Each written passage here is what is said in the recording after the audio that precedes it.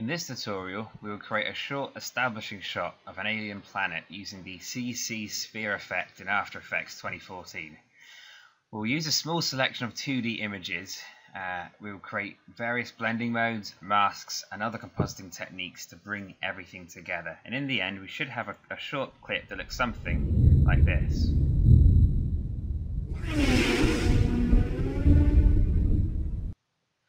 Okay, so to create this scene, the only imagery you'll need is something like this. So I've got a star field for the background. The planet itself is made up of this image alone for the main terrain. In Photoshop, I've then used the select color range to select all the shades of blue and turquoise for the oceans and water. This will enable me to get a reflective look on that. Everything in white is visible, and everything in black is actually an alpha channel or transparent. And then I can, in Photoshop, get like a satellite view of a city at night, and then use the mask shape of the oceans to delete parts of the city. So the city now is obviously only on the land, not the ocean, and this will be visible on the dark side of the planet. We can then put the clouds over the top of that, and then an atmosphere as well. And there'll be another tutorial on how to create a planet in Photoshop, where you will learn how to create an atmosphere shape for your planet as well. And this has been saved as a PNG image to put over the top. And if you want to have a planet to moon, then feel free to get an image of a desert or something like, or a rock or something to use for the moon. And asteroids if need be as well. Another tutorial will focus on how to create the broken moon that we see on the planet as well, using basically this image and that image there. And as the ship passes the camera, you'll see you get a nice dirty, grungy effect on the lens, and that's what this image is for as well. And then there's obviously some sound effects from Star Wars and of Thunder that has been used as well. Okay, so to get started, we're going to open up After Effects.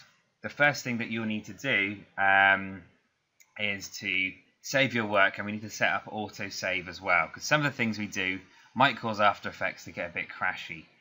So I'm going to go to File, and I'm going to save my scene.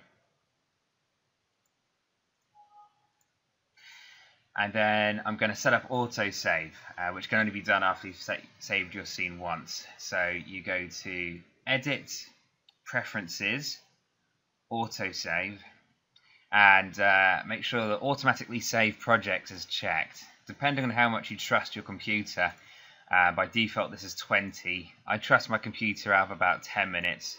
Many of you may only want to choose 5 minutes, depending on how stressed you get. And autosave should now be set up. The more often you have your autosave, the more often you'll see the probably a 2-second window appear, saving your work if you have a solid state hard drive. Okay, the next thing we're going to do is double click on our project area on the left hand side and go and import our images. Okay, I'm probably going to want to import all of this except for the moon and those rocks, because they're for another day. I'll go ahead and import these. Okay, we now need to create our first composition. So go to Composition, New Composition, and the composition name, we could rename it to Master. This would be the final composition, so Master Planet Shot. It needs to be 1920 by 1080 to start with, frame rate 25 frames per second, and a duration of 15 seconds will be absolutely fine. And the background color can be black as well. We can then hit OK. We're now going to drag our starfield image into our layers section down here. Your starfield image should, if you zoom out, should be much larger than your workspace. This is fine. I don't want it to be quite that big. So I'm going to drop down into the transform settings for the star field and go from click on the scale and type in 50% in there. I can now drag in the continents layer above that. Oh, I'll drag it into my workspace. Now there's no need to resize your continents layer. The effect we're going to have on it now will resize it for us. So once you've dragged in your continents layer, make sure it's selected and then go to Effect, Perspective, CC Sphere, and it will immediately change that image into a sphere in the middle of your workspace there. And the moment we applied that to our image, it's obviously brought up the Effect Controls tab, which has now replaced the Project tab over here. And we can expand some of these drop-down sections out to see what control we can have over this. So again, you can change the angle of the light, obviously the direction of it. You can click on the rotation and change the way that the planet is orientated. The main orientation that we're going to be interested in is rotate Y. To avoid seeing the ugly poles of the planet where the image is all pinched together, I will only bother using the rotate Y. And again, even then, if you do it too much, you will see a seam down your image, unless of course you have a tileable image. So again, I'm going to try and avoid that when rotating the planet, but it shouldn't be rotating that fast for that to be a concern to us. So I'm going to hit undo on that. Before we start animating this planet, there's a few settings I'm going to change first of all. I'm going to change the radius from 200 to 450. If you use the transform scale command down under your layer here, you'll find that your image becomes blurry if you resize it using the scale down here. If you resize it using the radius up here, it keeps it in a pixel perfect basically, and you can zoom in 100%. Full quality, and you can see it doesn't look too bad. The other thing we need to do, which will help us when we start importing our clouds or mask layers for the oceans that are PNG or transparent, we need to tell it to render only the outside of the image.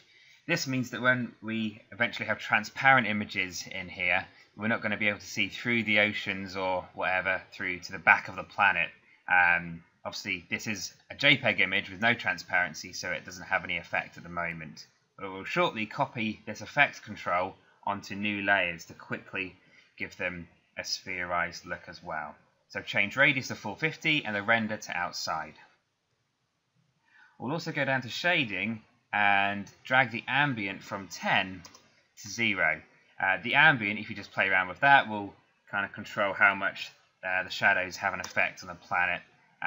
But I want it just to be 0. Now that I'm happy with the way the planet looks, I'm going to go ahead and animate this. So I'm going to make sure my time slider is at 0 seconds. I'll go down to Effect, CC Sphere, and go to Rotation. And then with my time slider at 0 seconds, I'm just going to use the Rotate Y. These are obviously the same exact controls as we have up here, but this will allow me to see where the keyframes are, and I do prefer to edit most of my imagery down here as opposed to the effect controls whenever I'm animating.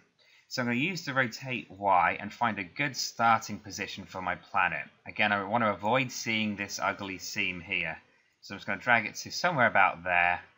Gives me some interesting landmass shapes. And then to activate keyframing or animation for this, I'll click on the stopwatch over here, and I can see it's put a little diamond in at 0 seconds. I'll move my time slider now to 8 seconds.